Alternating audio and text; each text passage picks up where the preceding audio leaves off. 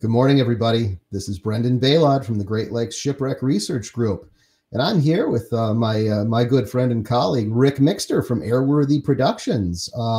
Ric, what an exciting show we've got lined up for today. I can't wait to get going. Thank you so much for agreeing to be our first presenter. Very happy to be here. The lineup's amazing, and to do something with all of us who've been sitting at home stranded in our houses, Brendan, I think we're in great debt to you to fill a Saturday. Well, thanks, Ric. This is really to celebrate our 2000th member and to thank all of our group members for building such a interesting and proactive community. One of the things I like about our group is you don't have a lot of trolls on here and a lot of people sniping at each other and not a lot of chest thumping about no offense, all the tech diver stuff or, who found what. It's a pretty laid back community of people who are interested in the stories of these wrecks. So thank you, everybody, for joining. This is for you. And ladies and gentlemen, Ric Mixter, I've known him for many years. He's one of the most positive, most interesting guys on the Great Lakes. And he's going to be telling us a really cool story. I won't spoil it. Ric has most recently been producing for Michigan Public Television. Damn, I forgot the show already. Ric, Great Lakes Now, but that's fine. Thanks, Ric. And without further ado, ladies and gentlemen, Ric Mixter. Thank you, Brendan. And thank you so much for the research group and this amazing way to share these stories. To have 2,000 members and the amount of time that you've done this, it's incredible. And I know that there's a lot of people who have stories to tell that are stranded at home now. I've canceled, I think, 17 lectures already. And it devastates you to sit at home and not to be able to tell the stories. So for me to take a Saturday, and again, tomorrow, I think I'm doing one on the Edmund Fitzgerald online. It's no substitute for being in front of a crowd, but just to know that I can share stories with a lot of people, my peers. They can help me, I think, do research and find the things that I couldn't. So with no further ado, here's Message in a Bottle, the search for the barge Plymouth. This is based on a book I'm writing right now called Messages in a Bottle.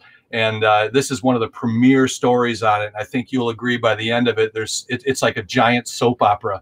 And this is where it begins. Ohio City is a tiny little city that's part of West Cleveland. And Ira Lafreniere was building boats there from the 1850s all the way on. And the Plymouth was a prop that he built along with Stevenson in 1854. And at 212 feet, it was a respectful steamer, and it basically was hauling some passengers, doing a lot of work from this picture, I believe, with the coal dock. This is Detroit, but a lot of the runs were going to Buffalo, and the reason for that was the grain trade was exploding. So in Buffalo, you saw a lot of the runs coming in.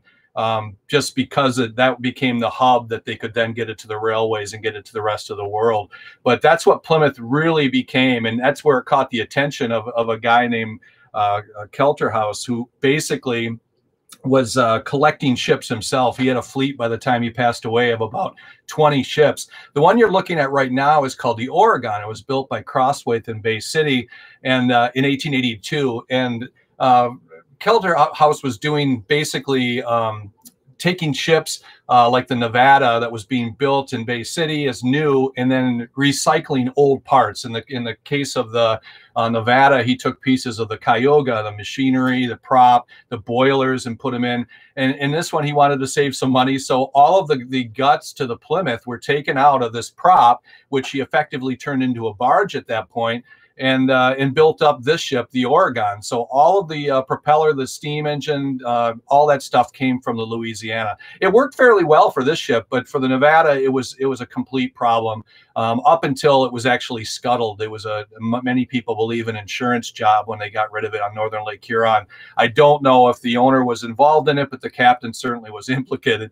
But this is the run. You can see they're loading up with lumber because this ship owner had so many dealings with Bay City. I think he had 3 ships that were built brand new there. He somehow picked up a 16 million board feet of lumber from Bay City that had to be moved, and that became a large part of his cargo that he was hauling around, and that's where Louisiana kind of took over until it went through a couple of owners and then ended up into a big storm in 1887, the October 24th storm. For people familiar with wrecks on Lake Erie, that would be Huge for the Zach Chandler, which had a very interesting rescue from lifesavers there. Up on Marquette, there was even more trouble. As we saw wrecks all the way from here at Presque Isle, where the just north of Marquette, there's a giant park as a peninsula that comes out there. The west side, the Chauncey Hurlburt was towing the Plymouth loaded with coal and trying to make it all the way up the lake, and couldn't, and ended up sinking, and unfortunately hung up on the rocks in a bad way. 1,300 tons of coal were there. And it became every shipwrecker's dream to go into Marquette, because not only did you have the Alva Bradley that was wrecked at Shot Point, but you also had these two ships, the two Shermans that were recovered. The guy that was recovering the cargo from the Alva Bradley actually took interest in the Plymouth, in that there's 1,300 tons of coal on board, soft coal.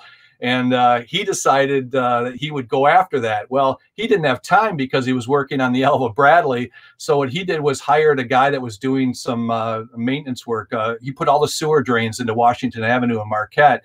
And this Munson, Pete Munson, came in and was actually the guy that took all the coal off of the ship by bucket and then put it into sleighs. If you look to the right-hand picture, I think that's actually a horse-drawn sleigh that's taking some of the cargo across the ice. They thought that they could just batten the hatches and leave the ship, you know, till the next spring to do an easier unload. But unfortunately, the storms were coming up, and we all know Lake Gitchagumi and its November and December gales. He figured he'd better get it off of there.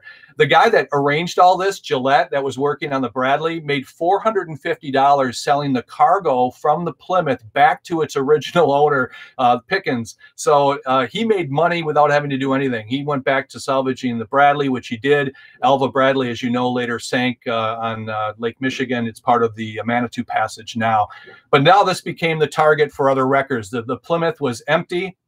It was sitting off of Presque Isle, and everybody's taking pictures of it. One guy used dynamite, blew up the bottom of the Plymouth, and it was almost impossible. Impaled on the big rocks that are off of the island, and could not get it off until a guy named Jim Reed came along. And Reed is synonymous with amazing salvage jobs. Every story we seem to find, especially from the 1913 storm, had a connection to him. He made over $1 million in salvages in 1913 alone. But he came in, figured out a way to do it, and that was by taking 1,300 kerosene barrels and putting them inside the wreck by submerging them with hydraulic jacks and affixing them to racks that he had mounted inside the ship. And then the buoyancy was let go, and it floated the ship up just enough for 4 tugs to pull on that wreck. Finally getting it pulled off, I think after 2 or 3 months. They said 24 hours of towing from, I think, the Mockingjay or the Mockingbird took the final pull. In the newspaper, Mining Journal said that Jim Reed jumped 14 feet in the air when they finally got it off of the rocks and towed it along. Of course, that wasn't the end of hurdles for Jim Reed, because so many people had attempted to salvage this. There were a couple of lawsuits against the ship. So as soon as he got the vessel towed all the way to the Sioux Locks, he was met with U.S. Marshals, who promptly libeled the ship, and he had to pay off and clear up all that before he could get into Bay City. And that's where he took it. The Bay City dry dock was brought in. The newspapers there said that it was the worst ship that had ever come into Bay City dry dock, that it wasn't even fit to go to the boneyard. It wasn't worth fixing, but eventually $12,000 worth of work was put into it. That includes 3,000 or 3-inch oak planking that was on the bottom of the vessel. They also put in steel arches into the vessel, which in 1913 really rebuilt it, in their words, better than when it was launched. So the Plymouth was refit. It looked great, and immediately started going into the lumber business, where 2 weeks after coming out of Bay City, it went up to Sheboygan and made a run. Now let's advance to 1912, a couple more owners, but the Plymouth is still being kept up relatively well. It had just been refit in Sturgeon Bay, I believe is where they recaulked her, and made headlines in the newspaper with 68,000 posts brought in by the tug James H. Martin. So this is pretty impressive. You know, the Menominee port was famous for lumber. In fact, at one point, the #1 lumber capital in the world was coming out of Marinette, Menominee. Up the river was 22 different sawmills. So they were cranking out unprecedented amount of shingles and especially boards and construction materials. And then once the trees kind of went away, the white pine did, the cedar lumber started getting real busy. And as you remember, in the 1880s, there was a really bad recession. And by the 1910s, 1911, 1912, they were hoping that there was going to be a resurgence in these farmers that had now, you know, posts in the farms that were rotting out, that they'd need these posts. So a guy named Hubel actually went into really shipping, you know, getting these things cut and then shipping them in and buying just about every vessel he could find, including the wrecked barge Wisconsin. He got the Plymouth and that little tug James Martin, and he was hiring it through McKinnon and Scott, who were an engineer and a captain team that were running these boats back and forth. Well, of course, that led to some issues. In a contract that they did, there was a contract for 60,000 logs. Remember, the Plymouth was famous in Menominee and world over now because of that photograph of her loaded with 68,000 logs. They thought that that she should be able to do 60,000, and Hubel figured he'd pay $1,000 for that, which seemed like a good price. And they went up and they grabbed them from, I think, Carp River and brought them back down. And as soon as they got in, they'd done an advance. Hubel had said to McKinnon, listen, I'll give you an advance of $450. And then McKinnon, the engineer, Don McKinnon, said, well, I'm going to need another $250 to pay the crew. So now the guy had over $600 into it, pulls into the dock, which is on the end of the government dock at Menominee. And right away, McKinnon says, I'm not unloading until you give me my full balance of $600. Well, he wasn't owed that. And to come find out that he wasn't even hauling 60,000 logs, he was only hauling 48,000 logs. So not only was he going to short Hubel, but now he wanted 200 over what he had promised to do it. Well, it went to court, civil court, and the court said, well, we're going to put Sheriff Kell out there to watch the boat. And sure enough, the Wisconsin sank that night. So it's underwater. They came back, and it was going to be a big stink, but finally Hubel paid $250 over what he said he'd pay, and got his logs, and somehow came to a friendship, or at least an agreement, that the Plymouth would go and get a load of logs for them up in Search Bay. But the government told him, well, you can do that, but there's a $8,500 libel on the Plymouth. So now in order for you to sail, you have to have a member of our U.S. Marshals team on board. So a former undersheriff named Chris Keenan came on board. Now, Chris Keenan, it kind of plays into this story uniquely. Let's back up by 1 year, almost exactly, to the year of the Great Storm. November 6th, 1912, the James Martin, with McKinnon as the engineer and Scott as the pilot, the captain, are towing the Addy Wells out of Chicago going towards Muskegon, and they start to sink. And right away, Scott turns the tug around, brings the five guys aboard. The 66,000 board feet of hemlock end up going into the lake, along with the Addy Wells, which you might have heard, I think in 2010 is when NUMA and our friends with the Lake Michigan Research Associates found the Addy Wells in deep water. I think like 200 feet of water they went down. So it's right off of, I think, St. Joe's, between St. Joe and South Haven, about 20 miles offshore. They found this wreck, and the famous story was that somehow this tugboat with McKinnon and Scott, and if you look on the right-hand side where it says thrilling rescue, and it says girls on the tug are brave, McKinnon had a theme of hiring teenage girls as the stewardesses and cooks on board his boats. And I say this because not only on board the Addy Wells, but also on board the Wisconsin and on board the Plymouth did he have these teenage ladies that were on board. And he'd struck up a romance with the young stewardess that was on the Addy Wells rescue. Her name is Elizabeth DeBeck. And wanted to marry her, and ended up giving her all kinds of gifts, including jewelry and corsets and stockings. And it went sour. She didn't want to marry him, and he ended up going to the judge. And the judge said, well, we're going to end up, Justice Vandenberg said, we're going to have to get those materials back. So McKinnon can have them. They belong to him. And for some reason that he ordered the undersheriff, which was Chris Keenan, new undersheriff, to go on board the tug and to have her give those back. Well, unfortunately, she was wearing the corset, and this embarrassment that came out. Again, I told you this would be a good soap opera, right? She gave up the artifacts, but then countersued for the embarrassment.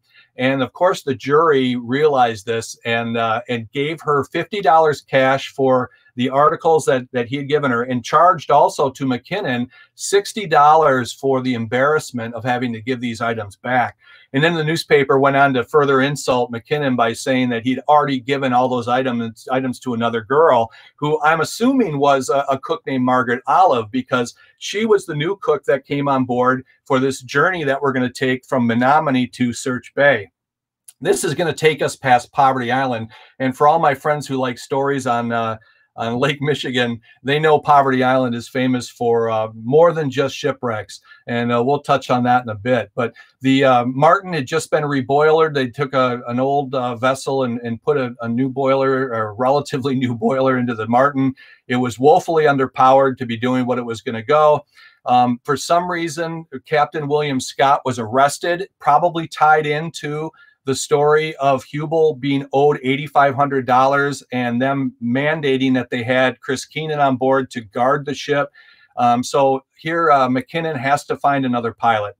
So he finds a fish tug guy who has kind of an interesting past. I found an article that said that Lou Satunsky hit a guy in the head and killed him, but was acquitted of murder charges. And then he was involved in a fish tug called the J.J. Evans that sank.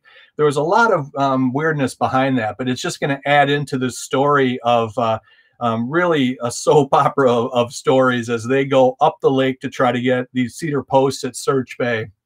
And here they are getting underway. There's two accounts. And as we talk about the storm of 1913, we know that there's 12 ships that were lost, that literally we have no stories on 11 of them because the entire crew were lost.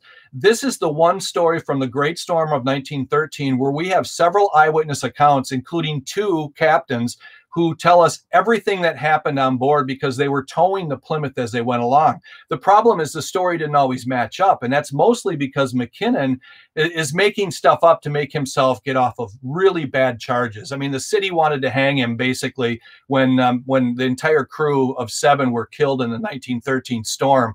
And basically it came down to the investigators who said that, the tug was in really bad shape, but you can't really blame McKinnon and Satunsky for it, and they just lost their license for a little bit of time. But here's the map that we put together from what McKinnon told the newspapers. Basically taking off from Menominee at 1:30 in the afternoon on November 6th. As he's going through, he starts to blame Satunsky as they get up on Washington Island. November 6th at 9 p.m., he says Satunsky almost ran it into Boyer's Bluff and then turned. And for some reason, I don't know why he said this, but he said they went up to 11-foot shoal at the lightship and almost hit an ore carrier. Now, again, I think he's just trying to point blame because this is all coming out after they're being charged with the deaths of 7 sailors. He wants to really paint Satunsky in bad light.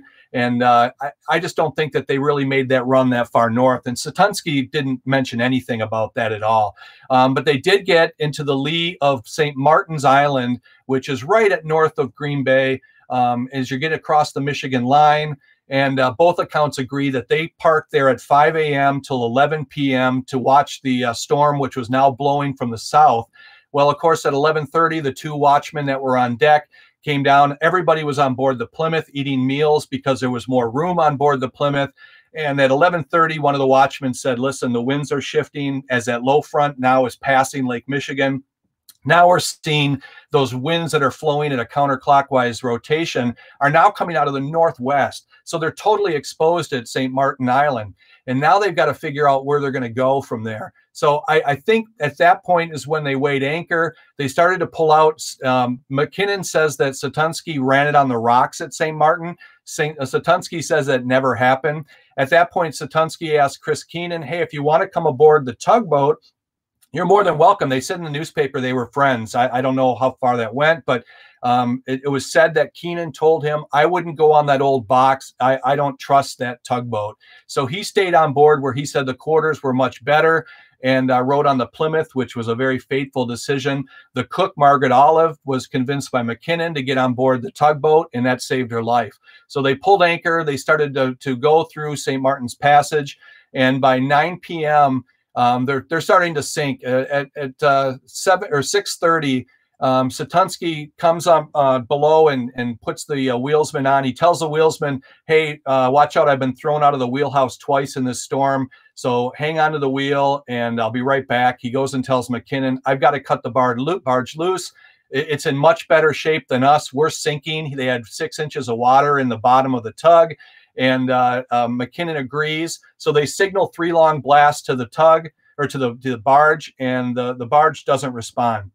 So they slow down a little bit more, and by 7 o'clock, Satunsky gives 3 more blasts on the horn. They notice 2 crewmen run up on the barge and drop anchor. That's a 3,500-pound anchor that went down, and they cut loose. The line went slack, and the Martin took off. In the waves and the wind, they said there was not even a possibility of talking to the men on the ship. So they turned around, they ran all the way up to the UP to hide from this storm, figuring that because they left the ship, by McKinnon's account, it was a mile under the Gull Islands that you see on the map here. By Satunsky's account, it was 3 miles under the Gull Islands, so a little bit lower, but still within the lee that they thought would break the waves. Satunsky and McKinnon both mentioned that as they went by Summer Island, there was a schooner that was 1/3 of the size of Plymouth, and it was weathering just fine in the gale. They figured that it'd be fine. And then 2 days later, they came back to look for the tug or the barge, and the barge was completely gone. And we really didn't know anything else about the storm. They came back to Menominee. They did not go back out. They asked for the Tuscarora, the revenue cutter, to go look, and nothing was found except for an oar that was located on St. Martin Island. Here's a picture, a painting that Jim Clary did. He was one of the first guys to paint all of the 1913 storm victims. Jim, we just lost to cancer just, I think, 2 years ago. Fantastic maritime artist, and the first, as I said, to really show us what it might have looked like in that gale, just as they cut it loose. A very solitary, thought of throwing that anchor down and then being stuck out in these waves. Off of an island where they can barely see. In the storm, I'm sure they could not see Poverty Island light. Then a bottle washes ashore near Manistee. It's a message from the Plymouth that says, dear wife and children, we were left up here by McKinnon, captain of the tug, at anchor. We went away. He went away and never said goodbye or anything. We lost 1 man overnight. We've been out in the storm for 40 hours. Goodbye. I might see you in heaven. Chris K. Now, this is interesting because it says they were out there for 40 hours. That means that they had sat on the anchor well into that Sunday, and it's possible that they could have gone back if the tug had been back, before Monday when they did go back. And a lot of the people in the city, when they saw this was really bad news for McKinnon and Satunsky, because it proved that they might have been able to save these poor men, except for probably Ed Johnson, where this says we lost 1 man overboard. We'll see in a second here that his body was recovered. There was a second note that was in the bottle, and the one was written on a coal receipt, and this is how it managed to get back to them to know what story it was. The coal receipt was to the Plymouth, and it was to McKinnon and Scott. So it was mailed to the Western Coal Company, who then mailed it to Menominee, and it made its way to Keenan's family. The second note said, Hubel owes $35 so you can get it. Goodbye forever. This is money that was owed for him for being the custodian on board the ship, for taking care of it. And now he's reaching out from beyond the grave, if you will, to claim his money. Very sobering thought. And probably one of the biggest stories that I've seen on the Great Lakes for messages in a bottle. This went all across the nation. Only the Christmas tree ship made as many headlines as I can tell. So 2 of the biggest stories of the messages in a bottle on the Great Lakes, for sure. Now, if we put everything together, here's what they did find. Ed Johnson was found in December up at Platte Bay. Chris Keenan and the bottle were found near Onekama. There's no real great location to show where the bottle or where his body was found. Keenan was wearing a life jacket, and he had rope around his waist, which led a lot of people to believe that he had tied himself to the mast of the ship. to prevent himself from being blown away. But unfortunately, when the ship went down, he did. Captain Axel Larson, who was a captain by name and certainly had papers, but was really just a lumber inspector. So out of these crew members, maybe 2 of them had, I think Cossack and Duchesne had experience. The rest of the 7 or maybe the other 5 guys had no real sailing experience. So really devastating for a team that might have been able to put up a sail, but probably couldn't. You know, that's not something that you can do as a volunteer. You've got to have experience, and especially in a storm. I think that they were really left to the waves and the wind, and there was no chance for being found. But if you look through that, all of my wreck sleuths in the audience, you know, this is a good outlay for where the debris was found, you know, where the sad loss of the crew were found as well. And I think that, you know, this sets up a good explanation that she probably did drift at least a little bit into the middle of the lake. Remember that she had masts over 90 feet high. So it had to have gone a little ways past Gull Island where the water gets deeper. That's where we figured that ship would be. So you can imagine my surprise when I heard that it was found elsewhere. Before I get to, you know, the people looking for the ship, I want to talk a little bit about McKinnon, because our soap opera doesn't end with the sinking of the ship. The investigation happens in Marquette, and basically they talk, you know, about the loss of the ship and how the tug was in bad shape. The investigators call up Satunsky, who shows up in Marquette and tells everybody, you know, this is my version of the story, what happened. They call up McKinnon, and McKinnon says, I can't come to Marquette. I don't have any money, and it's 120 miles. I'm not going to walk. So come and get me if you want. And this went on for a postponement over a month. And finally, he shows up, and they come out with Satunsky basically, you know, threw himself on the mercy of the investigators and said, you know, listen, I was on board. I didn't have the right license on board. It turns out that he was only registered for fish tugs up to 600 or 60 ton, and the Martin was 74 to 80 ton. He was not licensed to go anywhere into Lake Michigan, only northern or Lake Huron, where they were headed through the straits and into Search Bay. So he basically got off with a year suspension. But it was because I think of McKinnon's attitude, and because he was the guy, the owner of the tug, that hired this guy. Remember, the pilot has to put his license in the ship. So he knew that he wasn't licensed to be able to go into Lake Huron. So I think that that's really what got McKinnon. Right away, they banned him essentially for life, not to be able to get a license again. But I think that with enough appeals, McKinnon finally got his license back, and he started to sail for Leatham Smith. And this is one of the old ships he was on, Adriatic. This is very, very late in her career, but he got on board this ship and had a big fight with the owners and threatened to throw them overboard. And the sheriff again got involved in another court case, and he was fined and got off. And that's all I ever heard from McKinnon again. It's still going to take some research to figure out what happened, unless you do a genealogical search, which I did, and found out that he got married. And that I found this newspaper article based on his marriage to the woman cook that was on board when the ship sank. The James Martin, he said in this article that Margaret Olive fell overboard and he saved her life. I don't know where that came from. I think it was just because, as you can tell by the headline, Cupid writes the sequel of The Storm. I think he knew the direction of the article and could basically steer it the way he wanted to go. And it says he married the cook. And if you look at the very bottom of the first article, it says performed by Justice Vandenberg, which is surprising because Vandenberg was the guy that was involved in the whole DeBeck story, where, you know, made the undersheriff Keenan take the undergarments of DeBeck. So it's kind of funny that he saw full circle in all these stories. It'd be interesting. There's nothing in genealogical that says that Olive and McKinnon had any kids. And I'm still trying to find pictures of Chris Keenan. I did find some of his family up in Alaska, of all places. He had kids all over the place. So we really don't hear, let me take a drink of water here.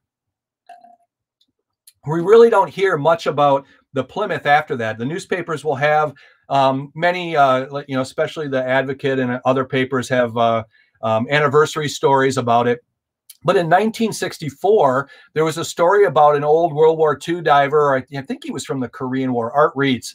And he was talking about the Poverty Island gold that he was searching for and how he found the wreck of the Plymouth. And the article goes into great detail about how they almost lost their boat in the story and stuff. And it reads really, really well, you know, for a cliffhanger of a story that they found a shipwreck called the Plymouth that was involved in 1913. And then they went in to recount all of the story of McKinnon and stuff and talked about how much research that Art had done to prove that this was the Plymouth. And he said, not only here, but also in the 1969 March edition of Skin Diver, how the Plymouth was just a couple of yards from the lighthouse.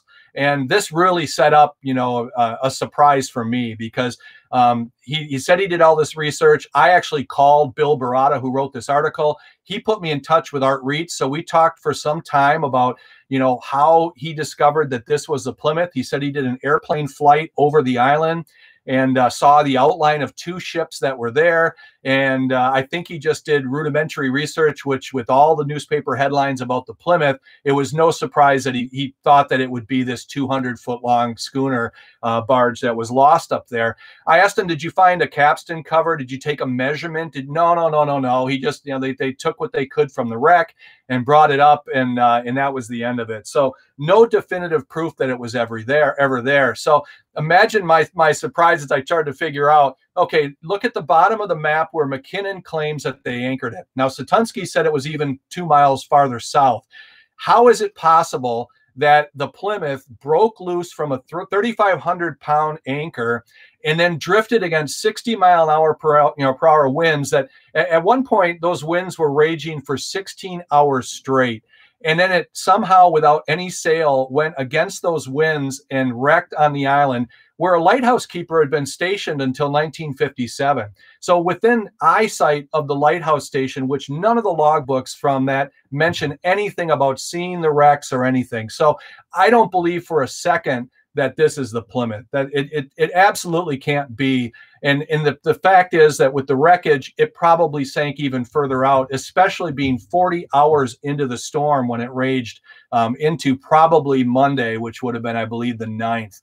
So imagine my bigger surprise when I went to my public library in Milwaukee and realized that somebody wrote, discovered in 1984. So now we're talking about 20 years after Art Reitz, and it's 500 yards from the lighthouse at 220 degrees. It put us right at the spot where we think it could be. Art Reitz said there would be 3 big rocks that we could line up with. We went out there with our boat to take a look around and try to find it and to see what they were looking at. When I did go out there, I went to Washington Island. That's where we launched from, and found this giant rudder that was sitting there with a plaque that said, "From the Plymouth, 7 men lost."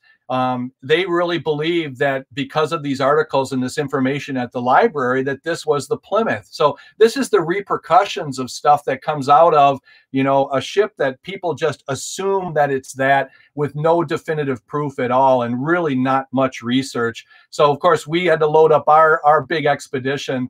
In the raft is Ron Bloomfield, and this is the only way to get to the island at Poverty.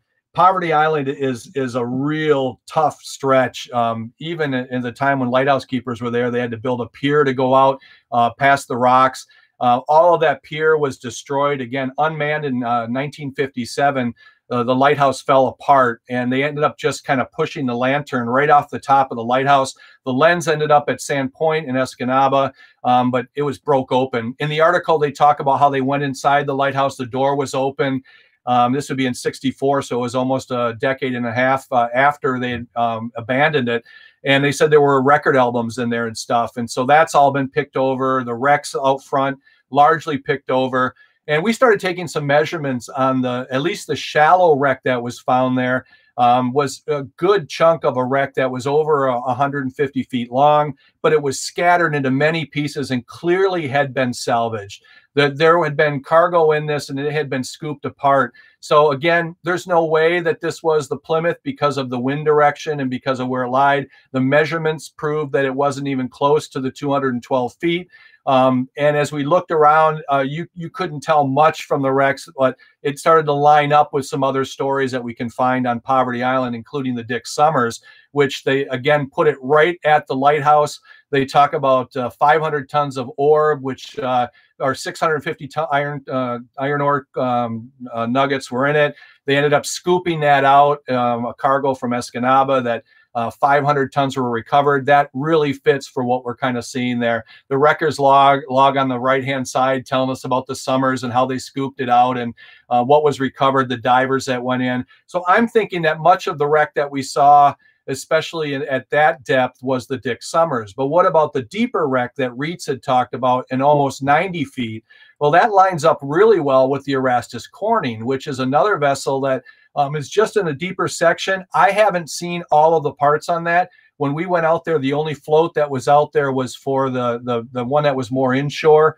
This one was listed as being in, I think, 16 fathoms. It was towed by the Romania and broke loose, ran right up on the island, very close to the lighthouse. And the lighthouse keeper was the guy that salvaged much of the wreck, taking much of the things that were off of there. So I think that the divers found the pieces of the Corning and the Summers. I don't think that they ever saw the Plymouth that was down there. And that leads us, to the obvious question is where is, that wreck that we went out about a mile from Gull Island. You can see the islands right here.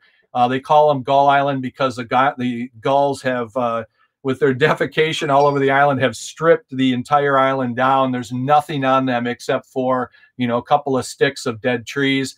But you can clearly, from the distance, see what's left of the Poverty Island lighthouse. Sadly, that's one of those lighthouses that's so far out in the middle of nowhere. There is a group that's trying to save it. But at this point, I'd be very surprised. You'd have $1 million and maybe even more into trying to recover it. And then who could go see it? I mean, it's so far out in the middle of nowhere.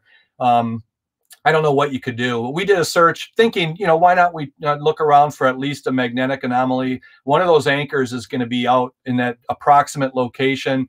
And we ran, just a fish finder to see if we could see anything. And again, not very good patterns and didn't find much, but at least start up, a new conversation for where that Plymouth could be, and to excite people like, Eliason and these guys that they go out and they can find it. They know what to look for, and to see the success that they've had. This will probably be left up to them. My only hope is that I can share some of this research and get a dive on it, or at least if it's deep, to do the final chapter on this wreck, because of the 1913 wrecks.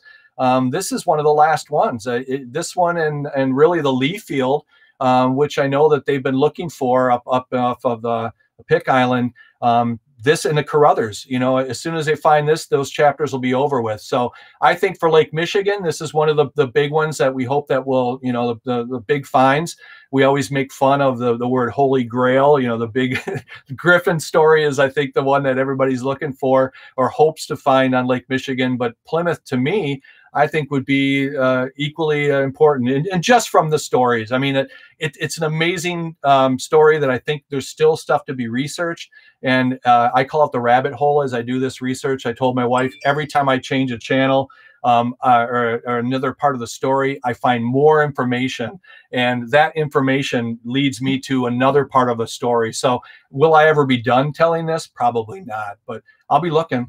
I know that, Brendan, you've actually been taking notes for people if there are any questions or anything like that. I'd be more than happy to share, my knowledge, at least for what I know. I've basically shared everything that I pretty much know. But why don't you jump in, Brendan, and tell me what's going on? Well, thanks, Rick. Great talk, by the way. That an amazing soap opera story. I had no idea that there was that much intrigue and scandal, frankly, behind the Plymouth loss. So what a wonderful story and amazing research. Mostly what I'm seeing in the comments is just, what tremendous research you did to put this all together. Wow. I don't see a lot of questions. Please feel free to ask them if you want to know anything from Rick about this. So Rick, just from my curiosity, the Plymouth, clearly hasn't been found, despite, a lot of claims to the contrary. How big of a search grid do you think there is for her? Do you think she's going to take a lot of side scan work? I think it will. I mean, honestly, you can start from the easy stuff and do a much better job than we did. I mean, I can't even say that we started a search because we just went out there. We were doing some dives. We thought, let's just pluck around and see in the approximate area. So it would be start from scratch. I don't think anybody's really looked. There's a barge that they found up there. And other than that, I don't think that there's a whole bunch more research that's been done beyond that. And that, you know, add in the fact that it's out in the middle of nowhere. Only today's gas prices make me excited to think that we could go out and search. If it would have been $2, $3 a gallon, I don't think that it'd be a good time to go and look for it. But here we're looking, knock on wood, I hope the prices stay halfway sane and we can, you know, get in and do some searching, because you could go 10 miles from where it was reportedly left and still get into a pattern that would put, you know, Axel Larson washing out that far. So I think that it could be huge, but you could also go in depths where you figure the masts are probably still standing because no debris was found, although I'm sure they could be alongside the wreck as well. But really not much was found. And with the people that were out searching, especially Tuscarora, I think that they did a pretty thorough search for debris on the islands around the area. The hope being that, you know, a lifeboat cut loose and that these guys were safe someplace. And unfortunately, that wasn't the truth. So 16 hours at anchor, and then do you think there's a chance that they broke free and were driven well out into Lake Michigan before the vessel went down? My guess is he would have put that in the note. I mean, he had time to write the first note. There's two notes in there, one being very hurriedly written that said, I had another man write this for me. That was the you know, postscript on the note. But the first note, authenticated by his family, that was his handwriting, said, you know, basically, goodbye, I might see you in heaven. He would have said, we broke loose, you know, we're drifting. I think just to at least try to, you know, put some semblance to, you know, where to find them. The last one, taking the time to say that Hubel still owed him $35. You know, again, I think that was he knew it was over for him at that point. I think that any detail like that might have been added in, but I think up until that point, they probably stayed pretty well, you know, at the, you know, there. But if he had tied himself to a mast, that was, you know, the last ditch effort to try to save himself, being up on the water. And then, you know, with the young guy going over early, they found him in Platte Bay. That makes sense that it was further up in the lake. And once it broke loose, he didn't have time to write another note and was lost. So I think it drifted, probably not, you know, as far as because I think he said 40 hours in the storm. I think that they stayed at anchor for that amount of time. But that, again, complete guess. These things, you know, it's so intriguing because you've got this message, but you really can't read too much into it because, you know, there's no way to know what Chris Keenan was going through in those hours. Well, what's interesting, Rick, is that the search grid for that has never been searched that I'm aware of, and it doesn't seem like a really big search grid. And, you know, for our listeners who think, well, wow, there's a search grid that's never been searched, it's not really big, well, you should go out there. There are many wrecks like that. The reason that they don't get found is because they're very remote. And a lot of people talk about going out to remote areas and searching for shipwrecks. It's a big expedition. And I can't tell you, and Rick, you know this, how many times you array everything at the dock, you get all the side scan, you get all the food, you get all the beer, the whiskey, the, you know, other things that are needed for a search like that. And then the weather blows you out. And then you're stuck there at the harbor drinking it all on land. You know? Absolutely. Yeah. To know the remoteness too, to go out there and not see land anywhere that you're at, you know, and to know that there's no real safe port. I mean, you've got to literally leave from Washington Island, or, you know, you can go all the way up and come down Fayette, the ghost town that's up there, or the very bottom of Garden Peninsula. But then you still have to go around Summer Island. There's a bunch of shipwrecks up there too. And most people, I think most of the divers from the 1950s all the way to the 1990s only looked for things that were in less than 150 feet of water, you know, maybe 200 feet when you saw Dave Trotter doing a little bit more as people got more into mixed gas diving. Nobody looked in this, you know, if it's deeper than that. So we're now starting to see with Eliason and Merriman and other teams going into deeper water now with underwater cameras. And now we're unlocking, you know, 500 to 800 feet of water for these shipwrecks. So I think it'll be found eventually. I see somebody popped up a question about the E.R. Williams. Yeah, Not too far away from there too, and a good story too. E.R. Williams being in the same storm. If you're familiar with St. Helena Island, the wreck of the C.H. Johnson, which has those massive redstone sandstone blocks on it from the Keweenaw Peninsula. That big storm ripped the back end of the E.R. Williams. That's closer to St. Martin's Island. I'm not sure who found it, but it was turned over right away. It's right on the state line for Michigan, so it was within, the Michigan protection. It's a great wreck. The bow is gorgeous. I've dove on it. It's a really, really neat wreck up there, but I'm not sure who might have found it. Bob Jake just chimed in. Bob Ducrow, the late Bob Ducrow, really, really nice guy, good friend of ours who died far too young. Bob's collection was recently donated to the Wisconsin Maritime Museum. Yep, he found the E.R. Williams. Amazing. And our hats off to him for a premier shipwreck at a reasonable depth. We have in our Great Lakes amazing shipwrecks that anybody can dive, as we look at the shallow stuff like C.H. Johnson, all the way to some of the deeper things, within sport diver limits, at least for most of the people like me. My hat's off to the divers that'll go 200, 300 feet. That's good submarine depth for me. And as I get older, as the gray gets in my beard, it becomes less and less of a possibility for me to be swimming that deep and to spend the time that I think is necessary to do the research that's down there. I mean, I'm looking for minutia to try to tell these stories, and you can't do that in a 15-minute dive. But for those people that are doing it and bringing back images that, quite frankly, now, Brendan, make my jaw drop. I look at the stuff that Jansen, Scholes, and especially Becky Schott are doing. I'm just blown away. And with the new generation now coming in, with Dusty and so many other people that are getting toys and using their amazing artistic ability to showcase these wrecks with faster exposure times, better cameras, and better visibility. Our Great Lakes, literally, fantastic opportunity now to showcase, although we're seeing a lot of clam pictures, which is really a scourge on our trade-off from great visibility. And I remember diving the Price from 1913 and seeing 2 zebra mussels on the Shipwreck, and now it's completely coated and you can't even see metal on that wreck. So it's amazing how much it's changed just in my short time. Those were the days. Well, Ric Mixter, thanks so much for a wonderful talk and, frankly, new information that I think is going to have ripples around the Great Lakes from this talk.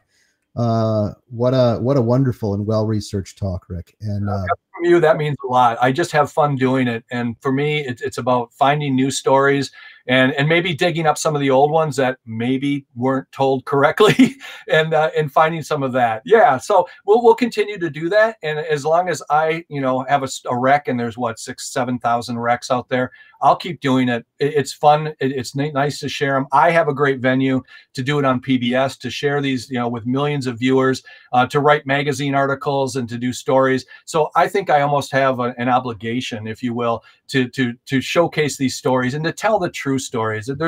I see a lot of stuff about gold, and I won't even start to get involved in that. But I think that for me, there's so many amazing stories on this Great Lakes that are true, that still take your breath away and still scratch your head far beyond fake stories of gold. I think that those are the stories that require our attention. And again, if you find a wreck, in the case of the Plymouth, don't go to the media. Go to a historian, go to somebody like Brendan, go to a state underwater archaeologist like Wayne or Tammy Thompson. And these are the people that you need to share this with first. Then vet it out to make sure it's correct, then go to the media.